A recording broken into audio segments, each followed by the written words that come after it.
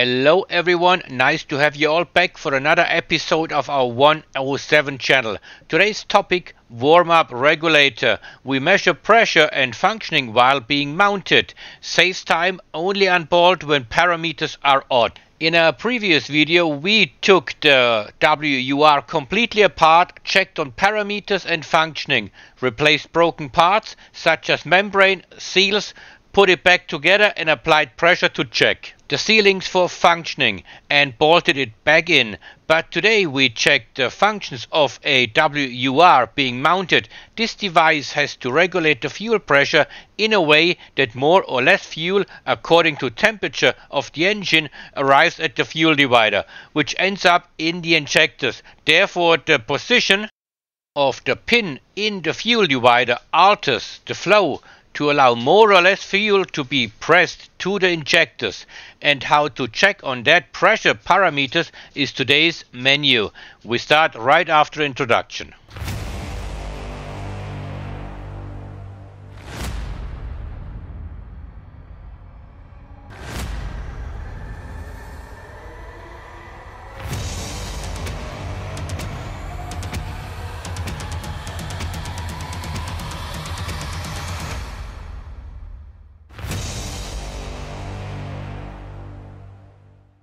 We check pressure here at a M102 engine 4-cylinder.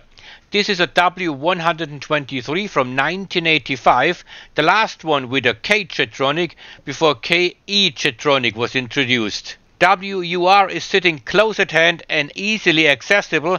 Ports can be reached without starting aerobic lessons with chain fonda, in comparison to a M110 engine, where this component is in the dungeons of the engine bay. When checking or working on a M110 engine, you need a lift to reach that device. We start by determining the pressure within this component, which alters the position of that piston here, which controls the amount of fuel being pressed to the injectors. And this is what this device is doing according to the temperature of the engine. Therefore this component is either attached to the engine block or in close vicinity to it to feel the heat. We don't need much. A hand pump with a pressure gauge and a bridge T-shaped to measure pressure while the WUR is working with a cold and a hot engine. Pressure varies from minimum, which is 0.5 bar or 7 psi, to an absolute max, which is 4.0 bar or 55 psi, depending on the temperature of the component. During all these years of production, this device has undergone many changes.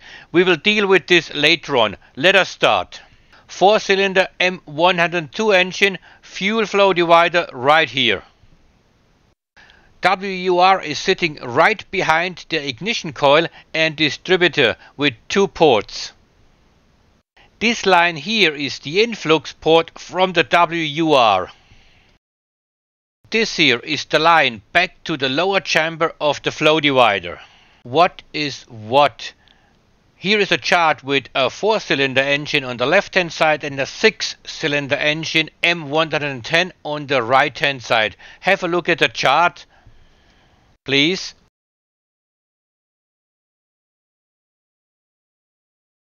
We need to disconnect this fuel line to bridge it with our pressure gauge. It is the influx port from the flow divider. Recommended tool is an open ring spanner, using that one here because the cables of the distributor leading to the spark plugs are in the way. Beware of spillage. Gurgles and a cloth are advisable. Lucky me, this car has not been running for some time, therefore no pressure. And right here in between we install our pressure gauge. Just installed and fully connected. Hoses are long in this case because I used a tool for measuring other components as well. A short T-connector would have done the job.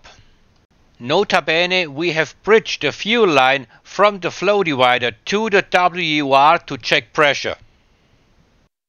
We start with parameters.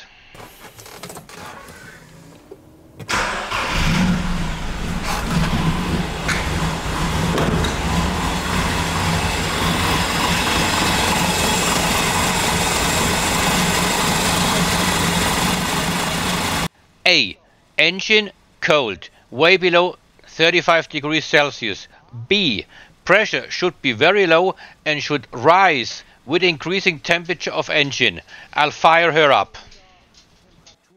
We got some 0.5 bar equivalent to 7 psi, which is minimum, with increasing temperature of engine, so you see right here the needle is moving.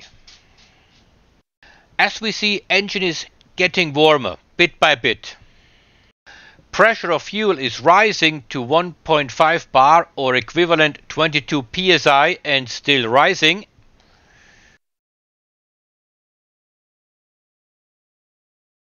Check is almost complete. WUR is in good working order, nothing is worn, Scott would say so. While we are around, next check is the heating element responding to expectations or not. In addition to that, heat coming from the block. So we pull that plug from the socket.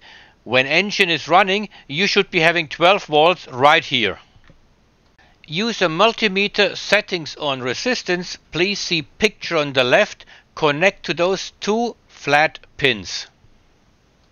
Resistance of auxiliary heating coil should be around 20 ohm. We got some 26 ohm, which is still tolerable, always depending on the factory settings of the WUR. We now check voltage with running engine.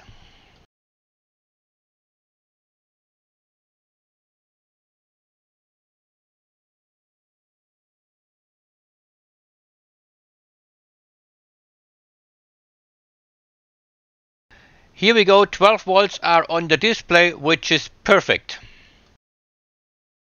Our accomplishments: checking pressure of fuel at WUR.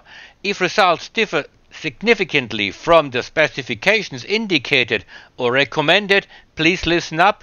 This is off the record good advice. Scenario 1. Engine cold and fuel pressure significantly above 1 bar or 15 psi. Then disconnect the reflux lines. Over years, residue and fuel gunk is clogging and blocking the lines. Unbolt and dismantle the WUR.